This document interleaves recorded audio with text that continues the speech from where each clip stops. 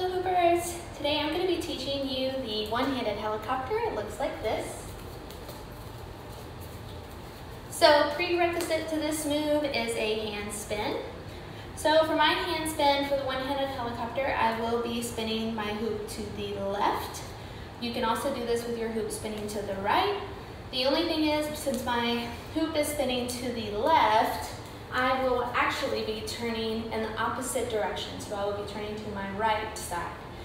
So if your hoop's spinning to the right, you will find it easier to turn in the left. If you feel more comfortable with your hoop going to the left, you're just going to turn to the right. If you feel more comfortable with your hoop going to the right, obviously I'm not, you're going to turn to the left. So again, my hoop is spinning to the left, I'm turning to the right. So let's do a quick review of a hand spin. It looks like this. So with a hand spin, you are going to start with your grip inside the hoop. Your palm will be facing up. So I am going to, again, turn the hoop in the direction I want it to go. I will release, let the hoop roll over the top of my knuckles here, and then re-grip. So it just does one spin, and then you're re-gripping the hoop back at the starting position. So for the one-handed helicopter, you can get used to, go ahead and get used to that hand spin, but in order to make it continuous, one thing to think about is you can keep it going by shooting out your pointer and your thumb, and then you're going to continue to grip the hoop with your pinky, your ring finger, and your middle finger.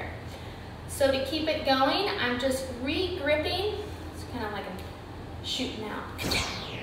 So I'm just re-gripping the hoop to just keep that momentum of the hoop turning.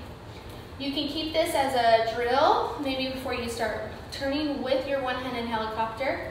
Or of course, you can just get used to turning and just re-gripping and holding it like this.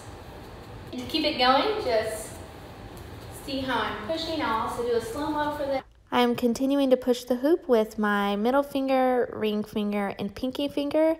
That is because my hoop is going to the left. If your hoop is going to the right, it will be rolling over your pointer finger first, so that grip will not work. I like to get into a one-handed helicopter is through a hand spin. So if I do a hand spin, you can just keep it going. And once you get comfortable with that, you can straighten out your arm, you can go a little faster, you can go a little higher. You can even just keep it down low. You know, just play with all the levels of this move. One of my favorite ways to get out of this move is going into a fold. So I'll do a helicopter, and then I'll get my arm in there to go into a fold. Also do a slow-mo on that for you. All right, to get out of the move into a fold, it'll release over my pinky.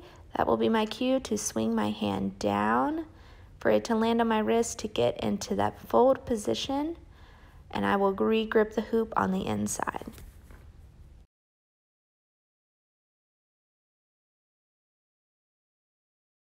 You can also just re-grip the hoop. Then you're on an outside grip, and of course there's lots of things you can do with that. I hope you all enjoyed, and happy hooping!